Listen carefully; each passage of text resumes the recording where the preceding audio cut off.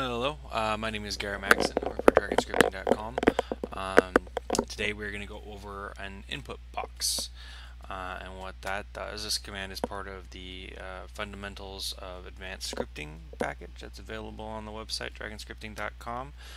Is also part of the playlist that we have on YouTube as well, going over all what we believe to be the fundamentals of what the advanced scripting you should know.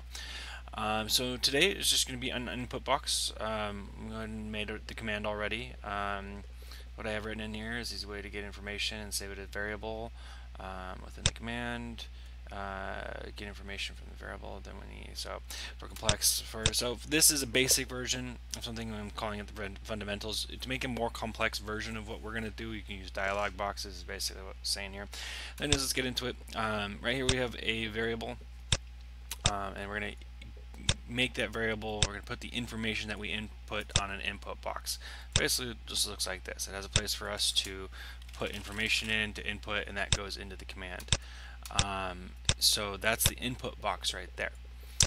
This is the options of the variable. Of the input box. The title of it's going to be your name, or the question is your name.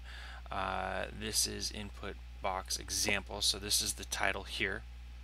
This is the question, or the content within the input box, and then this is the default value of what is put in the input box. We can get rid of any of this. So if we were to go back and get rid of my name there, and then so that default value is now gone. We can enter in whatever default value we want there. So inside of this, you can also see that there's the input box, and then there's call variable, and then there's these parentheses. And you can see that there's this that separates it out. We don't really need that. That's only signifying to the command that we're skipping or going down to the next line. So basically it's saying continue on next line, but we don't necessarily need that. We can keep it on one line here. We can put a default back to Garrett. Okay, so now that we have information coming in, a very simple way of doing it. Just OK, cancel, and then pressing OK will make whatever information that's in that text box, it'll belong to I. So if we go here and we go message box I, and we see the information that's in there, we can see what value is in the variable I.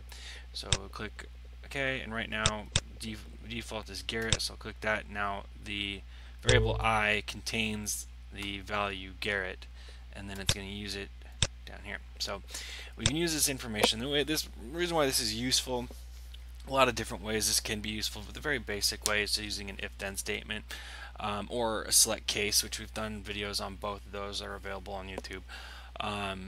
And you input your information in there, and then you want your command to go somewhere. So it's either going to have to use, you can use a number of things, but you probably can use an if-then statement. So if then, which would go in another thing, or you can use this a case function. But in this we have if then. So if variable I is equal to the string Garrett, then message you work for DragonScripting.com.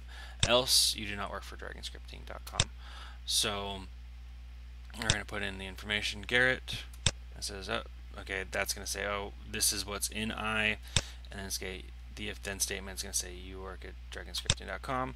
If I went in here and I went capitals, Vanessa,